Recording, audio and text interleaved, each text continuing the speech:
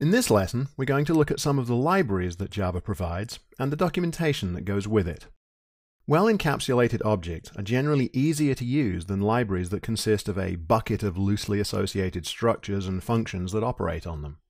The reason is that the object should take care of itself as much as possible. So, with structures and functions, it's often unclear if there are rules about which fields of a structure are required for input to a function, and which will be provided as output from the function. Also, it's often unclear if you are supposed to invoke certain functions in a particular order, or if a function must be called to set up another one. While it's perfectly possible to have trouble understanding an object-oriented library, some libraries deal with intrinsically tricky issues, and some programmers create better libraries and better documentation than others. You should still find that in general, OO libraries are reasonably easy to understand. Like any software, names in OO are important. In an OO library, if you have an object called duck, it should be a model of a duck and nothing else. If the duck has a method called quack, then it should make the duck quack and nothing else. The duck should not fly away, nor eat, nor any other behavior. It should just quack. What this amounts to is that if you look at an OO library and you think that you have a good idea what something does based on its name, then there's a good chance you're right, and there's a good chance you'll be able to use it correctly. Let's start by looking at the documentation that Java provides.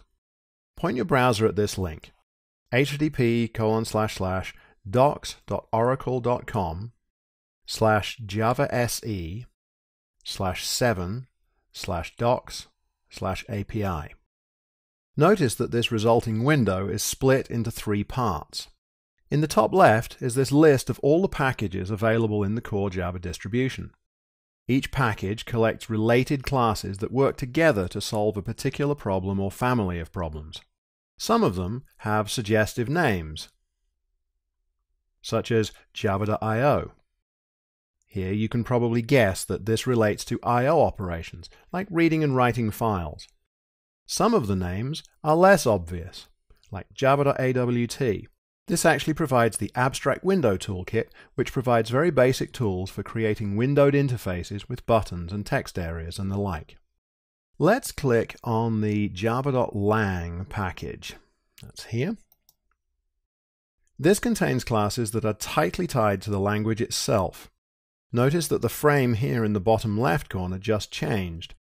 This now lists all the elements that are part of the java.lang package.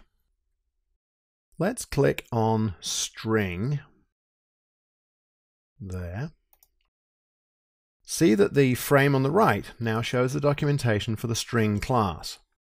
Most of the classes in Java will have a description of the class and perhaps even examples of how to use it in this top section. Though it's only fair to note that some classes are not well endowed in this respect. It varies with the programmer who created the class. As we scroll down, we come across a list of all the constructors for the class. There's constructor summary. So we see we can create an empty string, or we can create a string from an array of bytes, or an array of characters here, or perhaps as a copy of another string. This one here. There are a lot of these constructors, and many of them are actually quite rarely used. Scrolling down further, we find a list of the methods that are available for a string. Some of these are simple to understand and we'd be likely to use. Others are rather more obscure, and the chances are we wouldn't need them. So we can probably see what char_at might do, and similarly the compare_to method down here. But we might need to do a little more research to know how to, for example, use format down here, and the matches method here. Further down still, we get a more detailed description of each of the constructors and methods that are listed. Clicking on the short description will actually take us directly to these longer descriptions, so we can see them immediately. There's also a section between the short and long descriptions. Methods inherited from something. Sometimes a class will have more than one group of these inherited methods. It turns out that object-oriented languages allow us to define a class in terms of another class with extras. That means we don't have to copy and paste a whole lot of code to create a new class that shares much of what an existing class provides. It also has some interesting consequences, since object-oriented languages consider that if one class is defined in terms of another class with extras, then we're allowed to substitute the class that has the extras in place of the original class. For example, if we created a class called person, and then said that the class VIPPerson is a person with extras, Java uses the syntax class VIPPerson extends person, then we can create an array of person objects and use it to store a mixture of both person and VIPPerson objects.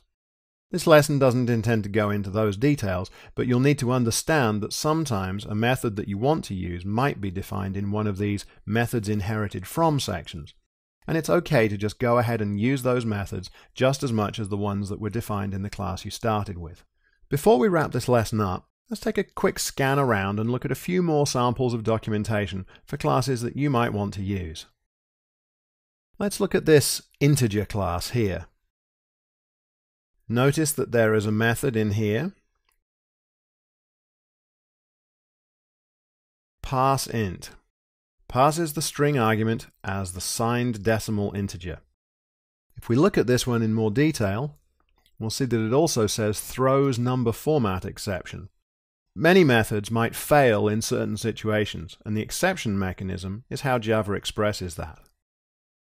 We might also look at, in the math class, the random method. Let's click on this one. Returns a double value with positive sign greater than or equal to 0 and less than 1. So this one would allow us to create simulations that might be useful in games and so forth. Let's take a look at one more. We'll go to the java.io package and we'll look at the file reader class. And notice that we can create a file reader based on a string. And that says creates a file reader given the name of the file to read from. We can also see that a file reader provides, in the inherited methods, the ability to read. So we can read into a character array characters from a file. So, in this lesson we've considered how object-oriented libraries can be easy to use, and we've looked at the structure of Java's library documentation along with a few specific examples of useful functionality.